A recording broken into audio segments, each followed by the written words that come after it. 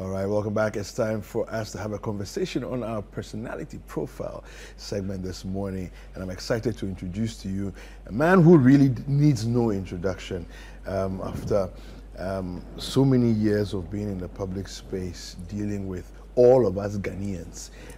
You understand what I mean in just a second.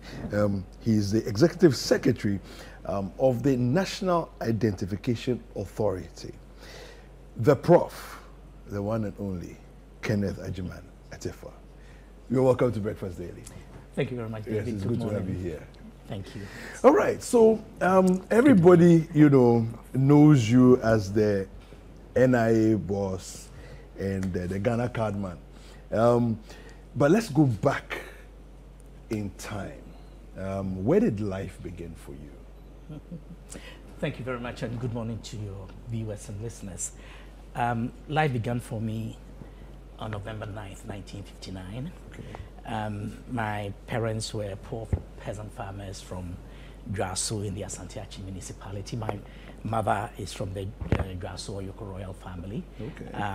And my father is from Achimda and was the Udikru of the Odan Krofon, so the original Odan settlement near Achim, Afusu, Prasukuma, Fuasia, Iribi area, thereabouts. And I grew up at Dwaso. I'm typically a village boy. I attended Dwaso Local Authority Primary School. Walked barefooted, walked to the farm virtually every day. Wow. But grew up as a last born of my parents' 4 sets of twins, and I'm my twin brother and I are the boys, and I have 3 sets of twins.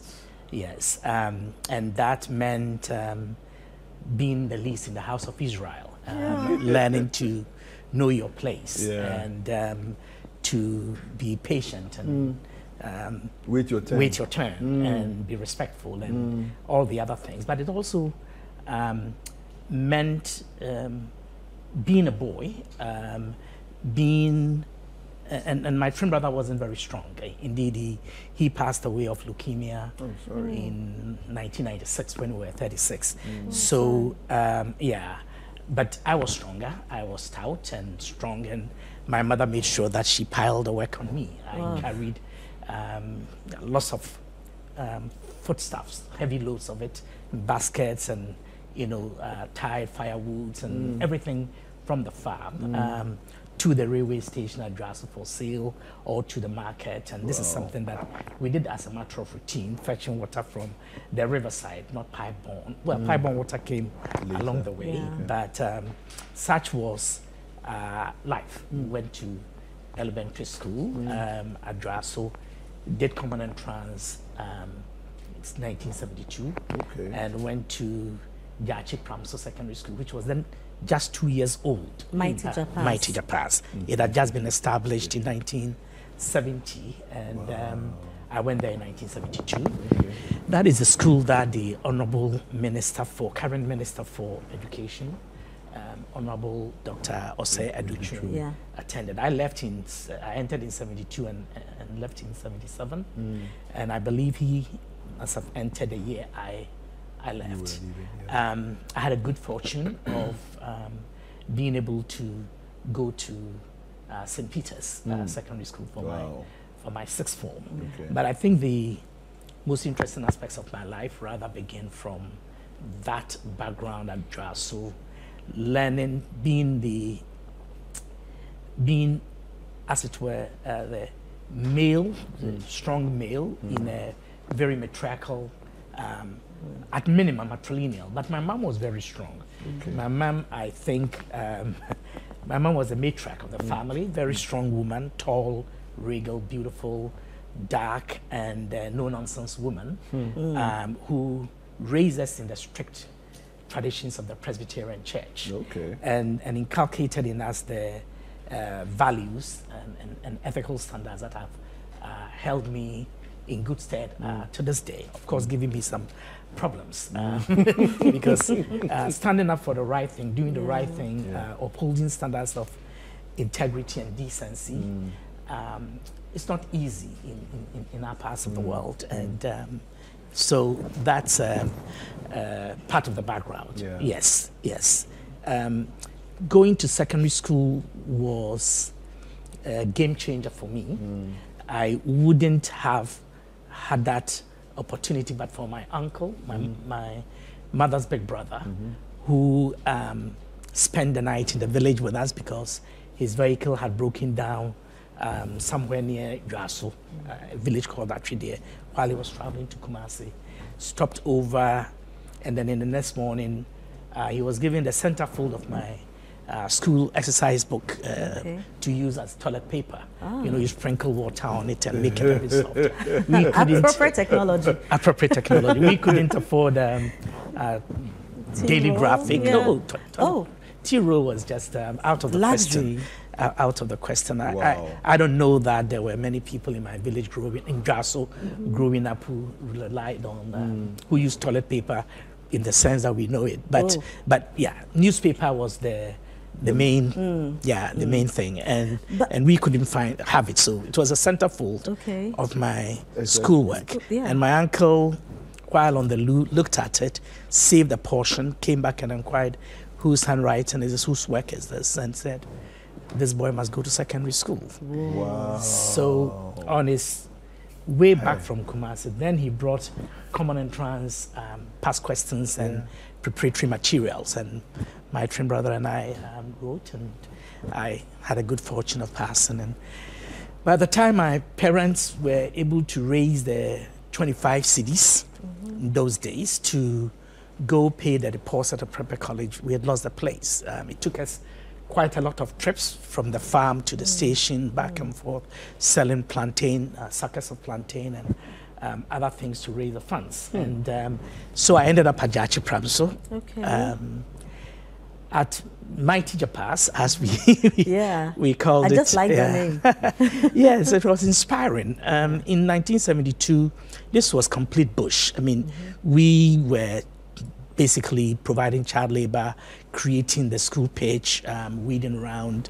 There just wasn't much in terms of facilities. And we trekked between Jachi, between the far end of Pramso and the middle, the early portion of Jachi. It was quite a distance, and on dusty roads every day to school for the first two lectures, and then back to Pramso for breakfast, and then back to the new site for lectures and all that sort of thing. But they served to strengthen us, and made me cultivate the habit of waking up at 4 a.m. Super. So this young boy who, by the divine intervention of an uncle's tummy upset, you know, would probably be still going to the farm, will later move into criminology. What inspired that? Well, first of all, I studied sociology and political science at Legon. And one of the courses in sociology was social deviance and control. Criminology is the study of the phenomenon of crime and societal responses to crime. And because crime is so disruptive, and generally deviance has to do with, you know, disreputable pleasures and things that cause pain and all of that. And I've seen quite a bit of pain. I've seen quite a bit of injustice. I've seen a bit of bullying in the schoolyard. I didn't like school when I was young. Really? No, I wasn't good at school. In a class of 35, I was always 32, 33. My twin brother was 4th, 5th, 3rd, but I was always until class 4, when teacher Mankwa said, "Minhun Attafuah bakwa ben na bakwa bonsi." That hurts. You know, that I've never encountered a situation with twins where one is so daft and one is so sharp. And so apply yourself and you can make it. And he picked on my interest. My only interest in school was the Bible storybooks, the stories of contrast, Cain and Abel, David and Goliath, and you know, Esau, those kinds of stories, and I like them because they also contained pictures, so you could trace the outline with a bit of kerosene. It becomes transparent if you spread kerosene on it. Then you can trace the outline, and then you know, with color I'm chalk. learning something. So yeah, then you stick it on a wall, and it's for like your photo studio or some artwork. But that's what I liked about school, because it was a place of tyranny and abuse. Big boys, big people terrorized little ones like me. And my twin brother was lanky, you know, slim, but good at soccer. And he would dribble them, and they would chase him to beat him, to knock him down, and that would generate a fight. And I was stout, and I learned to fight early on. I learned to be a defender. I learned to be a protector. And I took these things growing up into human rights, into law.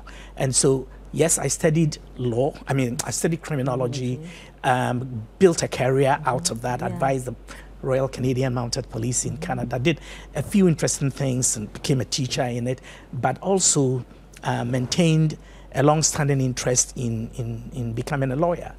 One day, I picked up a coin at Citi, and I had gone to visit my cousin's wife, who liked me very much. She used to sell buffroot, these donuts, and she made a big parcel of it for me. When I was going home, I picked up a coin. The Lagosians were here, Nigerians, and I picked up a coin and I put it in my pocket on the floor, just luck.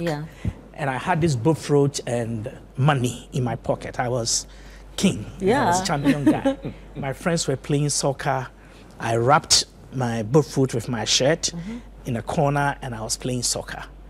And then my mom showed up, and she had snot all over her face. She was crying. Her eyes were red, and she was with my cousin's wife. Apparently, and the lady had sent me to bring the safe in which she sold the buffroot, you know, the cage. And she had gone to complain to my mom that she had lost her CD. And so my mom and this lady came, my mom very upset, hoisted me and gave me the beating of my life, and then searched my pocket and found a coin. Now, I didn't even know what was happening until much later, but it was one of the saddest days in my life, about injustice, about unfair treatment, about humiliation in public, about all the things that were wrong. Years later, Rose, one of my classmates, Rose Intua, who lived in that same house with the lady, told me and her husband, when she married, that the woman found her money later, the same day. She had actually put it not in the safe, but under her pillow. She found it, but she told the household not to mention it. And you had to suffer for it. And I endured this for, and I got to know this truth only in 2015, when I visited, you know, Woodbridge, Virginia, and Rose's husband, who was my cousin, told me the story, my uncle's son, and he, that was. Now that is so, of course, for you to be even talking about it now, I can imagine how it bruised your ego as a young man. Yes, and it was public.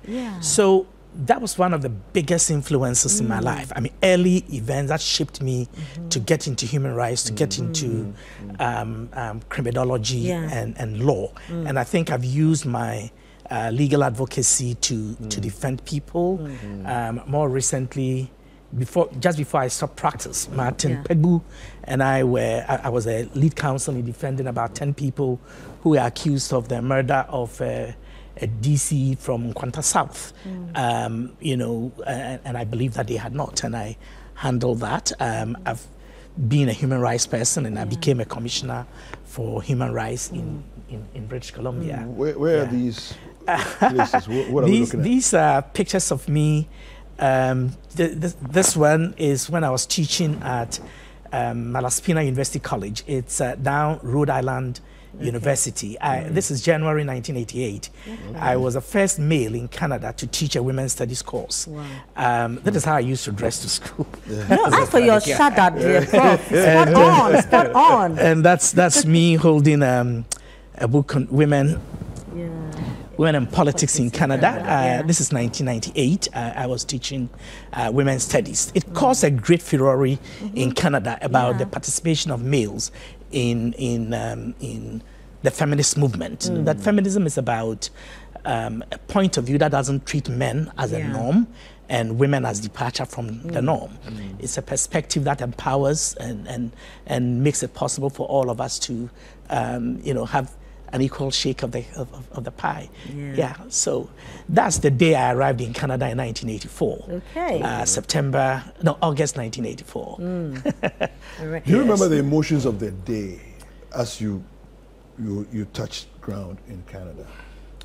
That one was uneventful because I had been to the UK and I had the culture shock part had been taken care of even by my visit to Ivory Coast. I think my first place outside Ghana was La Côte d'Ivoire. And it was rather shocking. What was the shock for you? Oh, the shock was the cultural difference, attitudes toward sex and gender. I think prostitution abounded. My bachelor's thesis, dissertation was on prostitution among Ghanaian women abroad, a case study of Abidjan and Lagos. And it was shocking, the values that we hold sacred, the things that we hold dear. But Ghana's economy had gone to the dogs, and Ghanaian women had trooped to Agege. Agege was a term referring to everywhere outside Ghana, even though it's a suburb in Lagos. But we went to Abidjan. We went to, Ghanaians. We went to Germany, we went to the Netherlands, we went to everywhere in the world, America, Canada, Brazil, everywhere, to the extent we could, to prostitute ourselves or to sell our labor at the cheapest because we had destroyed our country and in the process debased our values, and we were debased and abused. And by saying that, I'm not blaming Ghanaian women, I'm just saying that our country was so bad that prostitution had become very attractive and very normal means for adaptation for a lot of people. And I studied that phenomenon. Getting to Ivory Coast was a shocker. So yes, but in terms of Canada, because I had also transited through the United Kingdom, the glitz, the glare, the attraction wasn't so shocking or different. But of course, living in Canada, I went to Manitoba. Winnipeg was easily one of the coldest cities in the world. And so, yeah, I learned to live in a very cold city.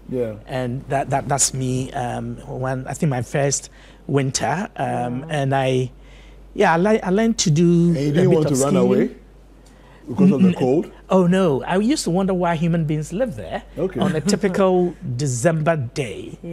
Your skin freezes within 30 seconds of exposure. I mean, your nose, your nose and ears, you get frostbitten easily, your toes, and you wonder, this is my first birthday in Canada. That was November 9th of '59. These are some friends from Zambia, me learning to drink beer. Which year was this? This was '84. I'm just kidding. Don't mind me. I had alcohol in Ghana before. Enjoying a social evening with some friends. Yes. No, but Prof, you would also later write a book, Fighting Armed Robbery in Ghana. Why that book? Because the phenomenon of armed robbery had become a major concern in this country. And I thought that the views that a lot of people expressed on it were very pedestrian. A lot of journalistic opinions by some people who call themselves professionals, some of them police officers, not with a trained mind, not a trained attention to what it is. That, first of all, even the phenomenon, what it means. People get boggled and they say it's robbery. Sure. People get attacked, nothing is stolen from them, but they say robbery. But I wanted to come out with a book that critically analyzes the phenomenon and provides solutions.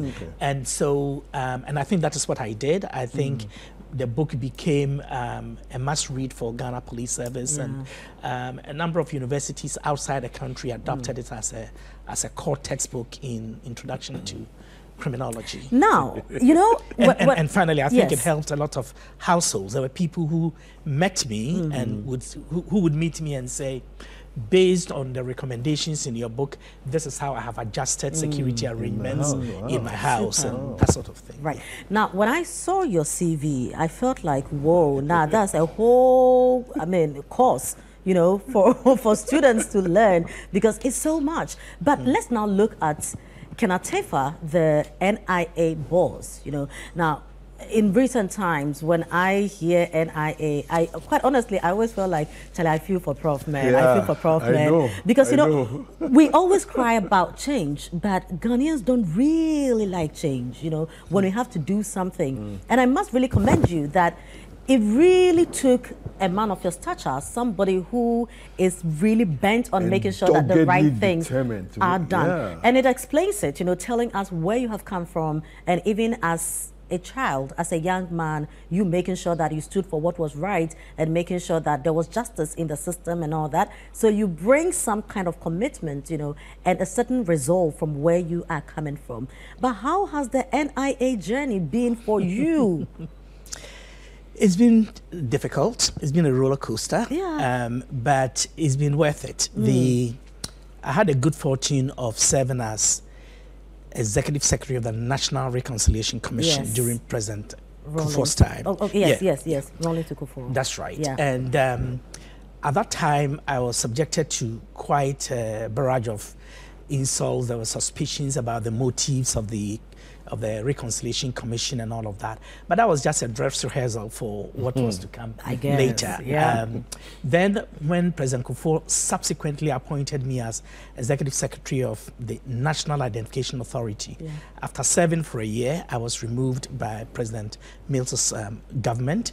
And that also taught me some lessons. But the 1 year was a year during which I had succeeded Professor Adumo, my predecessor, and done the Eastern, he had set up the scheme, he had built the legal framework, all of that was done. But I rolled out the mass registration exercise with him as my advisor in the central region, and then I took over for the rest of it, Western region, Eastern region, Volta region, the most difficult geographically in terms of terrain and topography. Handled those ones. Then I was let go. And the system between 2009, July 2009 when I was let go, and February 2017 when I was brought back by His Excellency President Attafuah, not much had happened. We had registered about 4 million people and issued only 900,000 cards to people in Greater Accra region. The rest of the country, nothing else. The registration had happened, but the data had not been... We didn't even know what we're supposed to be doing at that time. So a lot of the data was still on CD-ROMs in containers. Fast forward to 2017, the Vice President set up a technical committee to advise government on how best to activate a national identification system.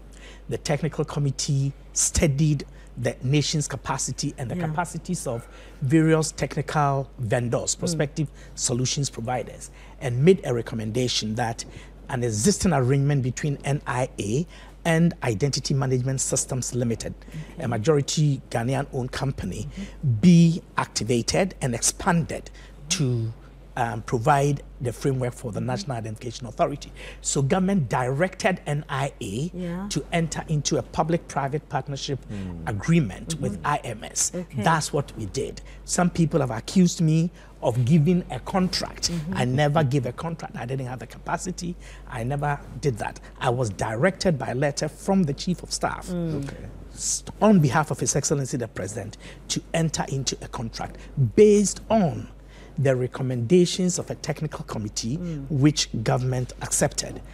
Since then, it means that I have had problems with those who had vested interest or who were interested in all kinds of contracts that they thought I had been a stumbling block to their getting.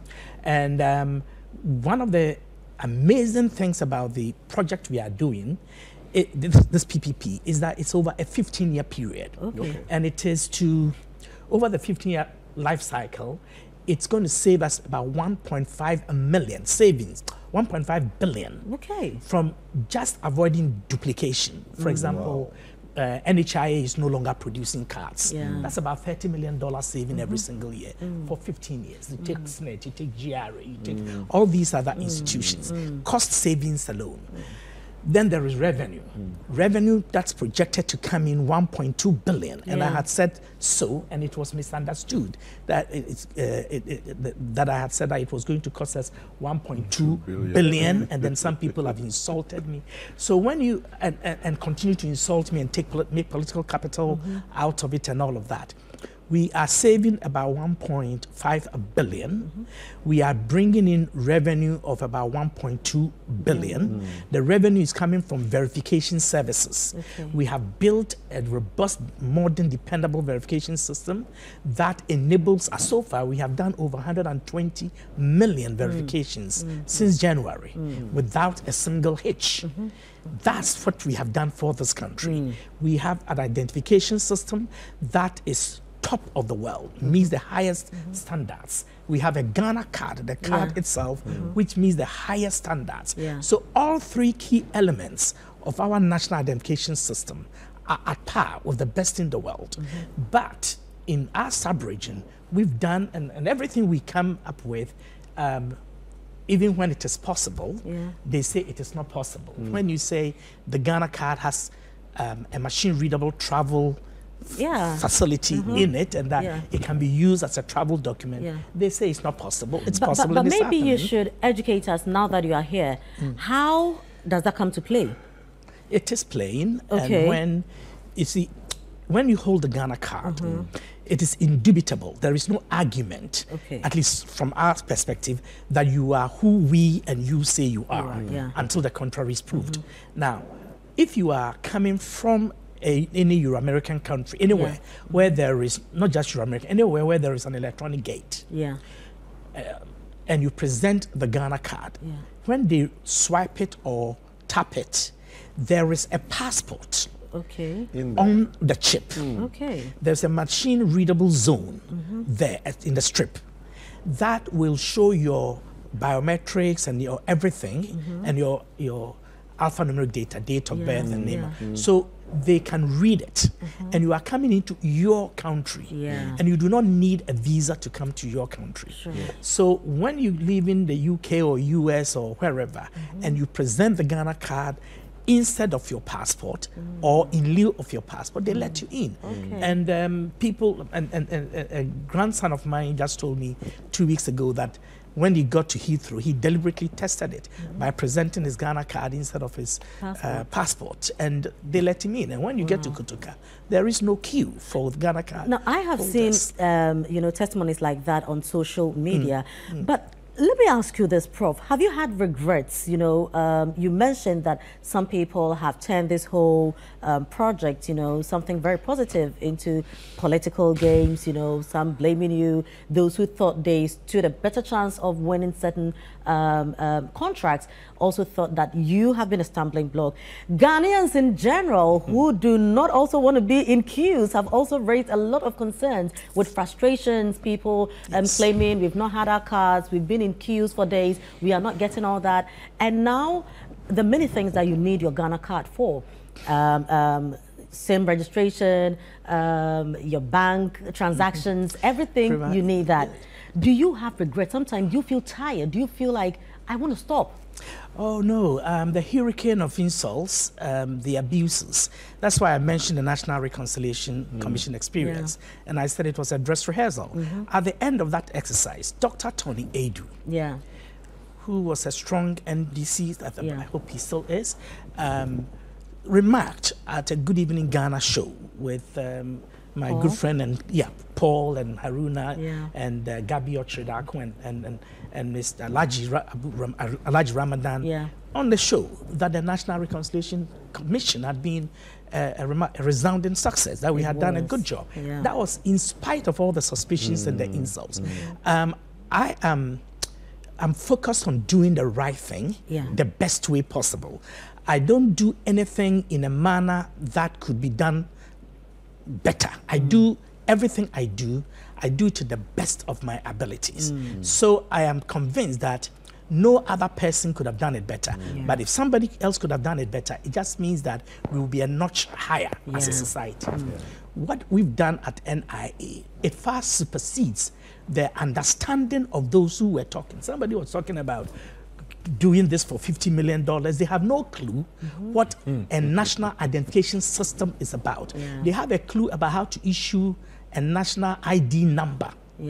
But ours, and that's just generated to developing an algorithm to give numbers. We have done that. We can give unique ID numbers to 300 million Ghanaians up until 300 years from now or whatever. We've set up that scheme. The science is done. We've done the verification system. We protected the data. We've built the structures to secure your data, the bunkers to make sure that in the event of earthquake or disaster that the data is protected. We've done all that is needful. We are at a new phase. Those insulting me, first of all, I try not to listen to insults. They're too negative. People tell me I'm too embarrassed to tell you what I heard somebody say about you. Anybody insulting me has got no clue who I am. Those who have not gotten their cards, they fall into three categories. Let me explain. There are those whose data exists since President Kufuor's time. Her name is Frima, M-A, simple. Then under President Kufuor, then under President Akufo-Addo or Mahama, she goes and writes Frima with an H at the end. It changes the name completely. So when you come and you administer your fingerprint, the system arrests your application. She was previously married, has moved on, and she is not going through the appropriate legal procedure to change her name. Somebody goes and takes a new date of birth. We have a PhD holder who says he was born 1972. He has a birth certificate to prove it. He says he was born in 1962. He has a birth certificate to prove it. He says he was born in 1968. And he has other documentation which, if you do the transposition, you realize that, yes, the guy was born in 1968. So which is which? Which is which? And he presented one of them for his Ghana card. There are Ghanaians who lie. There are Ghanaians who have the nationalities of other countries that do not permit dual citizenship, and yet they come to Ghana. They are from Austria or Germany or the Netherlands, and then they come and get the Ghana card because they don't want to pay $120 for the foreigners. So they get the Ghana card for free. And then when they get into trouble, they will say that NIA lied. NIA made a mistake and issued them with a Ghana card. So the main reason people are not getting their cards, number one, is those who have provided contrary information. It may not necessarily be with an evil mind or a criminal intent, wrongful intent, but the point is that the information collides with something else that is in the system. And we have to correct it on a case-by-case basis. That's number one. Number two, there are those people who at the time of their registration, there was network challenge. We do our best to locate our registration centers. We survey every place the Electoral Commission used in the last election. That's what the law requires us to do, to use as our registration center.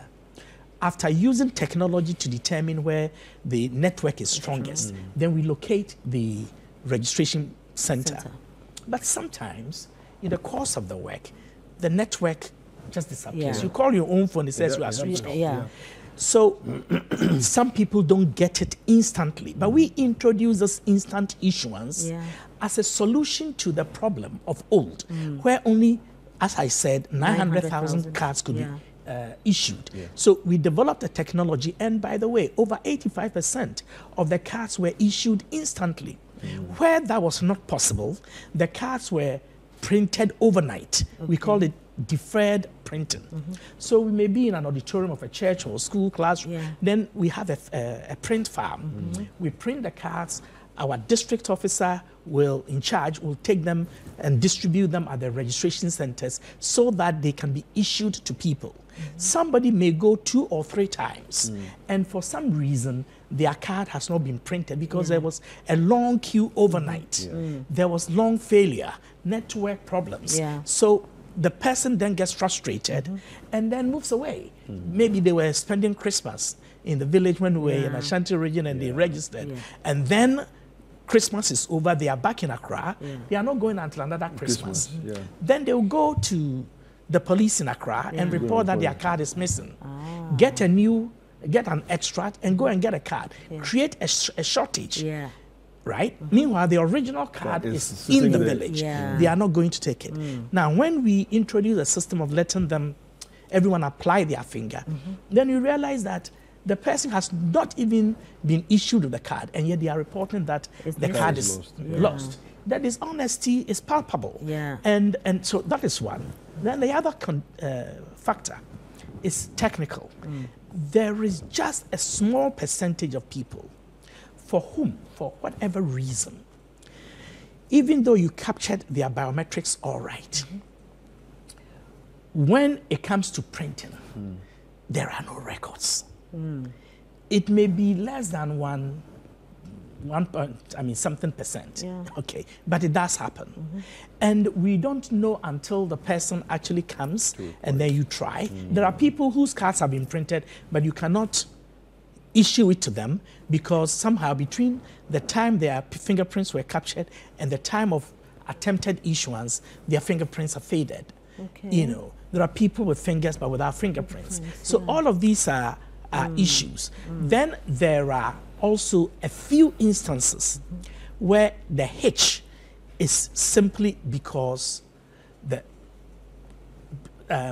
during the mass registration, we went back and did something we call card issuance blitz, just to give cards to people because we knew that SIM card registration was going to begin. Now, during that process, a lot of people handled cards, got their cards through the album system. Now, that system we introduced, some were not rigorous enough. And so some of the people had their cards, but the biometrics had not been adequately captured. So the card is in the person's hand, but it is not functional until they get back to NIA and we reissue. But this is a technical system.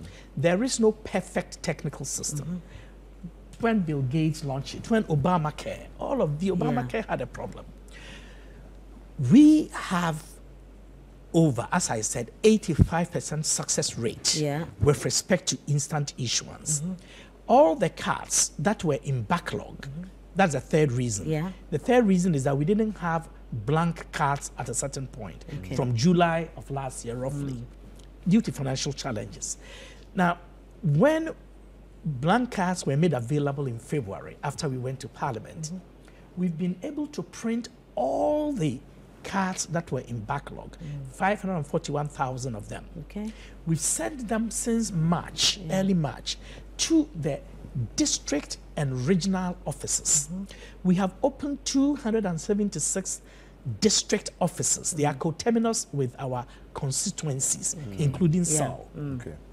We have also opened 16 regional offices. We did all of this the same day in November, on the 3rd of November, 2021. Unequaled, unparalleled, first of its kind in the history of this country. We've done that. The offices are all functional.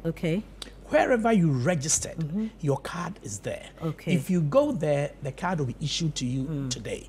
Right. We've announced it, we've publicized this. Some have gone, others have not gone. MMDCs and MPs are helping, mobilizing people to, go and have the cards issued to them. Right. But Now, Prof, so another thing that I want to find out from you, this is a question that... May I just add to your list? Please do. You talked about, there are 17 mandatory uses of the Ghana card. In other words, there are 17 things you cannot do in this country if you do not have the Ghana card. Yes. SIM card is one of them, yes. But passport and commercial banking, all now, the things almost everything, you need your Ghana card. Almost everything, Very soon, if you're going to buy watch and you can't provide your Ghana card, we will even sell, we'll sell the food to you. But in all this, you've mentioned that being executive secretary to the Reconciliation Commission, was a dress rehearsal to you. You are the only one who went in there, as the executive secretary. So maybe you have a tougher skin to deal with some of these issues. But how does your family, your immediate family, handles all this, And what kind of support system do they serve you? Well, I have a wife who is a lawyer, a very calm, confident woman, and wise. And from my reconciliation days... On the television? No, that's my ex-wife, actually. Okay. I was previously married. Okay. Yes, I wanted my full truth to be known. Yes. Okay. Yes. So, but my wife's picture should be somewhere. Yeah, we'll find it. We'll find it. My wife is a very tall, strong-looking woman. Why are you stressing on the very tall? Oh, because I'm very short. Okay, Prof said it. I'm a very confident short man. Prof, you are. We've known you from afar for a very long time. There was this woman I worked with at the Frederick Norman Foundation, tall German woman. Yeah. And she didn't know my wife, and we'd worked together for about 2 years. And one day, Joyce came to pick me up from a workshop, and she saw my wife. I introduced her. He said, Kenny, is that your wife? Okay, so do we have the correct photo now? Yes, that's my wife over there on the right. Yeah. And that's the vice president standing behind me there. Oh, That was my best man. And and then that's Delakini, my wife's maid of honor. Okay. Yes, and that was December 31st of 1999. Oh, wow. Yes. So when the lady saw my wife, he said, wow, you must be a very brave man. So the vice president was your best man? Yes. Okay, how close are you? Oh, very close. We are friends from Canada. We were in the same Simon Fraser University. We did our PhD together, and we became very good friends. On my 60th birthday, he paid tribute to me, and some of the things he said, our wives are close, and we are also very, very close. We're family. Yeah. And it's got nothing to do with politics. We were determined over there in 1992 and all of that to come to Ghana and go into our various sectors and try to rebuild our country. Wow. And that's what we've tried to do. I have one last question, just to wrap things up. At the end of the day, when you're done with NIA and you're done with public service and everything else, what is the one thing that you say to yourself, I'm really happy about this, that I was able to get this thing done? Oh, I think it is just this. I want to be able to complete this to the point where the person taking over from me come this November would succeed. My successor must succeed. I must leave a legacy of integrity, a legacy of competence and accomplishment. I am focused, I'm determined, and I'm coherent, and I want to be sure that I am able to provide a Chijinapa for the next person, solid support so that they would succeed. Yeah. And I would like to be remembered for that. I would like to be remembered for integrity and competence. And I think those are the two key things that are in short supply in public service. Yeah. I think of course, part of the problem is also the tendency for a lot of people, particularly in the private sector, to assume that public sector workers are all corrupt and lazy and incompetent. And it's painful, and it dissuades a lot of good people from wanting to enter a public service. But I think that we ought to energize and quicken the pace of development and patriotism in our country. And you are doing just that. You are such an inspiration. Thank you. Beautiful. All Thank right. you very much. All right, so we've been speaking with Prof. Prof. Kenneth Agyeman Attafuah, and he's just, this was a great conversation. I really enjoyed it as well. Thank you so much for joining us. You're most welcome, David. Thank you. Thank you.